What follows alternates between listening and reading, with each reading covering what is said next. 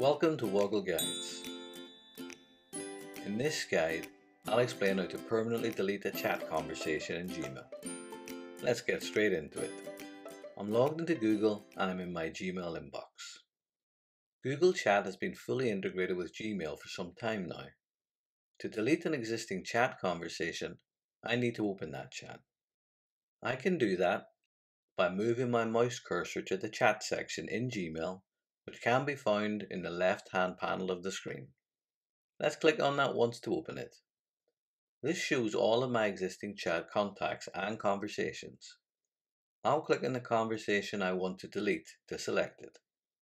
On the right of my friend's name, you'll see a small 3 dots or ellipsis icon. This indicates that there are more actions hidden behind it. Let's click on that once to open it.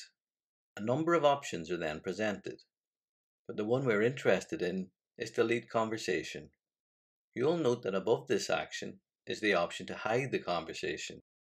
You may wish to do this if you want to remove the chat from your conversation page, but you think you might want to return to it in the future.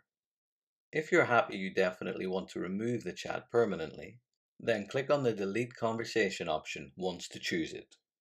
Gmail then pops up a message that reminds you that deleting a conversation is permanent and cannot be undone.